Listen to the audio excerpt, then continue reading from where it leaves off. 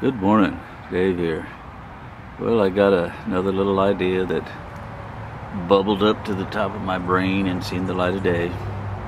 I have a dozen or so of these old Harbor Freight anvils, and I've been, I bought these things so long ago. Got them stashed here everywhere. But I wound up using them. Is up there. I'm using them to hold stuff down. I mean, they make good hold downs. They're 55 pounds each. And I got so many of them. You know, back in the heydays, I was collecting old antique tools, and I guess I would hit a dry time and I had to buy something, and I don't know what was wrong with me, but I kept buying these things. When I first started buying them, I believe they were about 29 bucks each. And now this was back in the I'm gonna say 80s, late 80s, I guess. And an anvil, a real anvil, a good anvil, was going for about $1 a pound back in those days. So you get a 55 pound for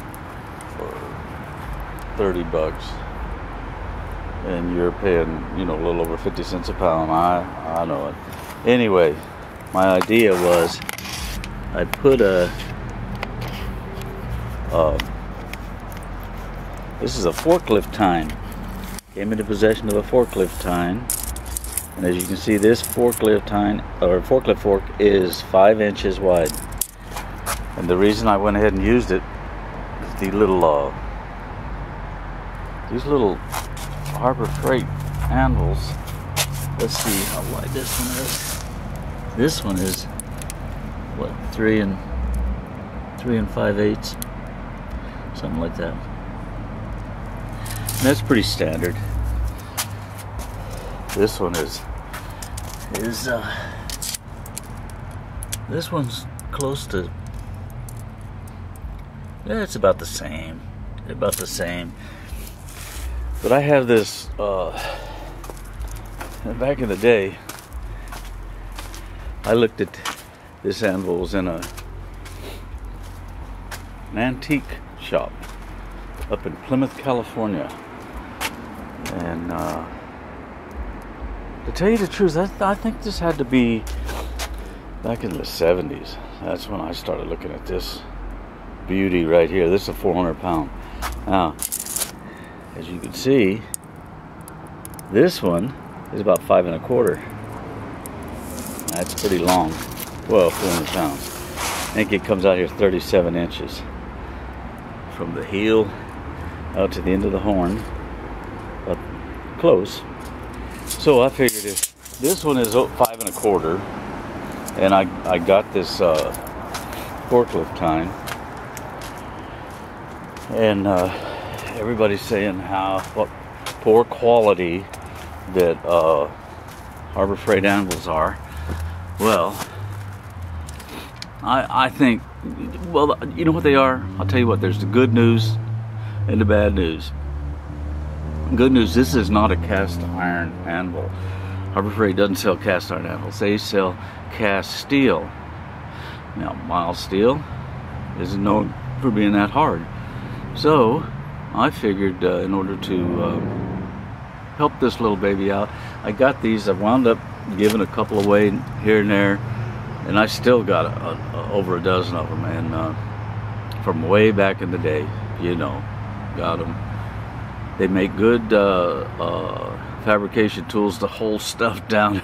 You got, like building this deck on here, I would put a dozen of them up there to hold the deck down, and so you could crawl underneath it and tack it down and everything.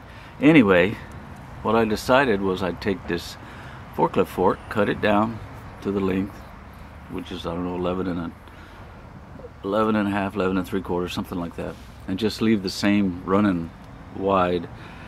But you know, they got those church window anvils, and I thought they looked so cool, an old armorer's handle.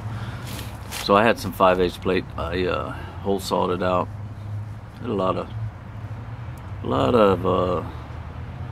of work hole sawing 5/8 plate, but I got them out. And so this is going to be a fake church window anvil. Anyway, what do you think, man? I think it looks better than just being a poor old Harbor Freight anvil, and with that forklift fork on top, I actually do some work, which, you know, apparently I got more time than sense out here.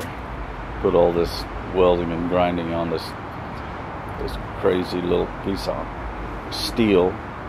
But like I said, the good news is these are cast steel. I see a lot of these people reworking their anvils and everything. A cast steel anvil does not have to be preheated. Just to let you know, you don't have to get it up to 200 or 400 or 500. You just clamp stuff, fit it, tack it good, and start welding.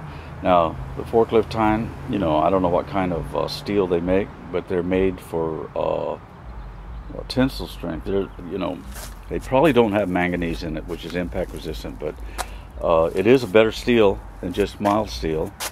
So we got a forklift fork welded on top of this with make it look a little bit like a church window anvil.